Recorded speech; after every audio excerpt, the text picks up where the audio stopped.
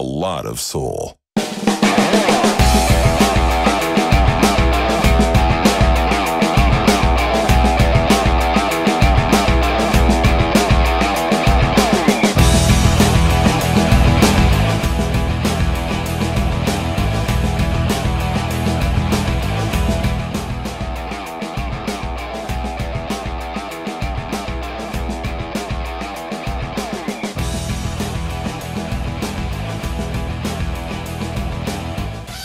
So in this pocket we have, is that sweaty? No, it's not. No, it's unworn.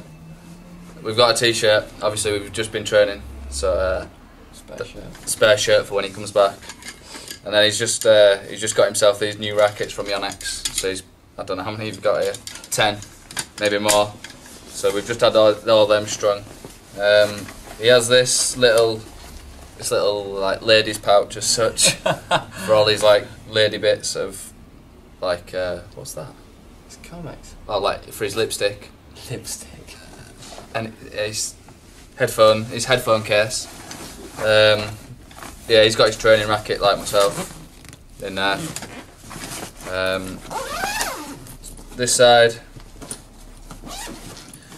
he doesn't have, like, he always relies on me for a lot of things normally. But he does have some foot spray, because I can vouch for that, he's got some bad feet. Some deodorant, because he does occasionally smell as well. What the hell is that? Oh yeah, this is actually quite alright. Like, we use these when we play. Like, Badminton England have a sponsor, so we use these when we play. Before we play, we take this. It's like a little, like a gel. It doesn't taste very nice, but it's it helps. And then we have this for like a recovery product afterwards, just something to eat quickly. So he keeps that in there.